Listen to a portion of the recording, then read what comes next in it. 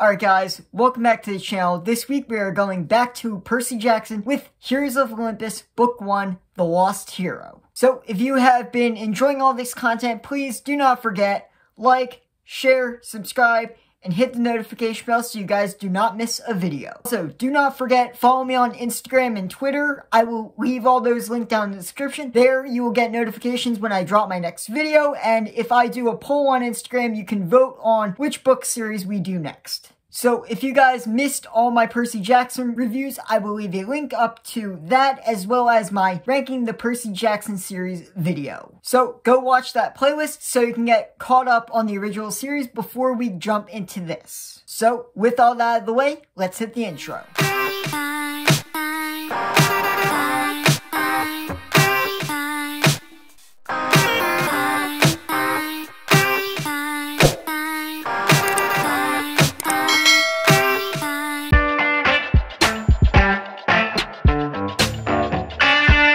So this book takes place 4 months after Last Olympian. Everyone's just kind of calmed down, the Titan War has settled down and stopped until a new threat from the Earth emerges. Unlike Percy Jackson, we don't have a single protagonist in this book, we have 3. And those 3 protagonists are Jason, Leo, and Piper. Each of these demigods has a secret that will affect the quest that they are destined to go on. The 3 of them are brought to camp where they are quickly claimed by their parents. Quickly after they are claimed, they are sent off on a quest to rescue Hera, who is been imprisoned by the new threat, the Giants.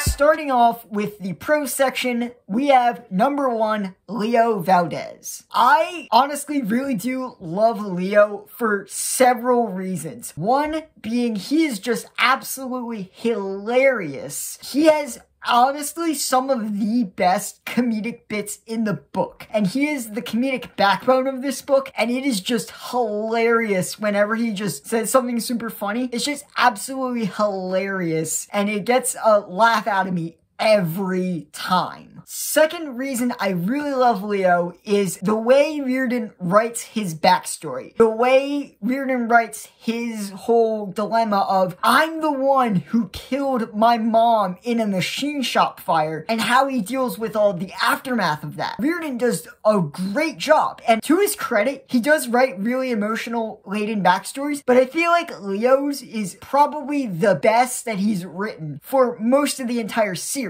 It is a really good backstory, and it makes sense why Leo uses comedy so much as to hide the pain, and Reardon just does an absolute great job writing all that. And between Leo's personality and the way Reardon writes him, it really shows why the fandom really loves Leo. Coming to pro number 2, we have the expansion of the mythology. If you've been around my channel a while and you've read my Percy Jackson reviews, you know why I love this expansion of mythology. Heroes of Olympus takes the mythology up a notch. Lost Hero is where it really starts, because we start with a new threat that isn't all that talked about in mythology in general. In the Percy Jackson series, we did all the popular stuff, but now in Heroes of Olympus, we're getting into a bit more of the obscure. It's still known, but the general population wouldn't know about the Giants or any of that. Unless you really dove down into mythology, you wouldn't necessarily know any of these names that come up for the Giants. As always, I am a just diehard mythology fan, so I really appreciate this. Alright, so coming to pro number 3, we have to talk about Medea and Midas. I honestly think bringing Medea and Midas, 2 of the more better known names as far as Greek mythology is concerned, was a really good idea, because most people have heard of Midas and have heard of Medea. So as far as just a jumping off point, it's a really good idea, but I'm really more into what those characters represent for the demigods. They represent people that the gods have wronged and just don't even care, because the gods are so powerful that they don't have to deal with the consequences of any of this, and it all gets thrown onto their children, and it shows the demigods that no, their parents are not benevolent as they seem. They are just ruthless and do not really care what happens. So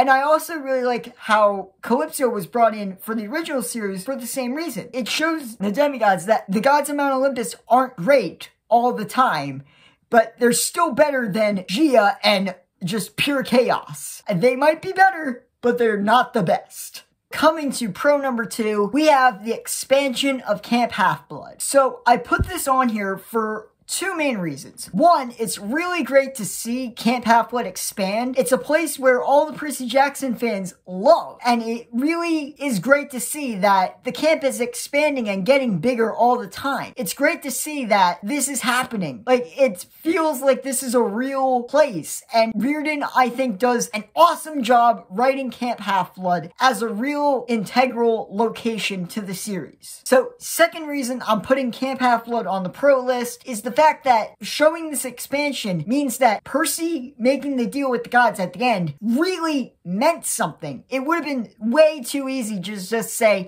Camp Half-Blood's gonna stay the same. But no, with Reardon putting as much detail as he did into this expansion, it shows that the gods really did their best. And you could just see it in the pure explosion of the camp's size and the camp's population. And it's really gratifying to just see the gods didn't just immediately throw it away. They actually gave a little bit of an effort to do what they agreed to with Percy. And it's really good to just see the camp evolve. With this evolution, we get a lot of really fan favorite demigods from this expansion. And it's just a really good feeling to just see the camp grow.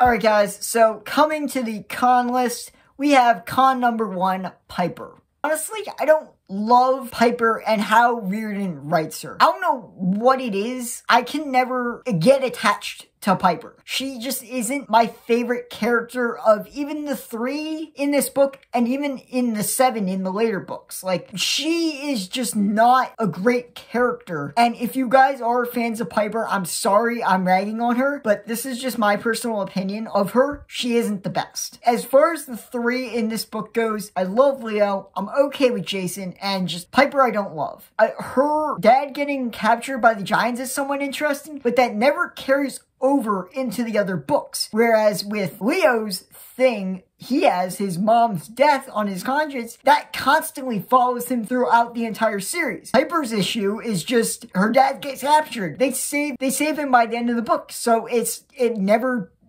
becomes a thing. And the only somewhat interesting thing Piper does have, her Native American heritage, is somewhat explored. But I feel like that honestly is a very, very missed opportunity to do a bit more expansion of their mythologies. Like, this was a very missed opportunity with Piper. I don't know necessarily how Reardon could have capitalized on it, but I feel like he's a good enough author to know that he definitely could have.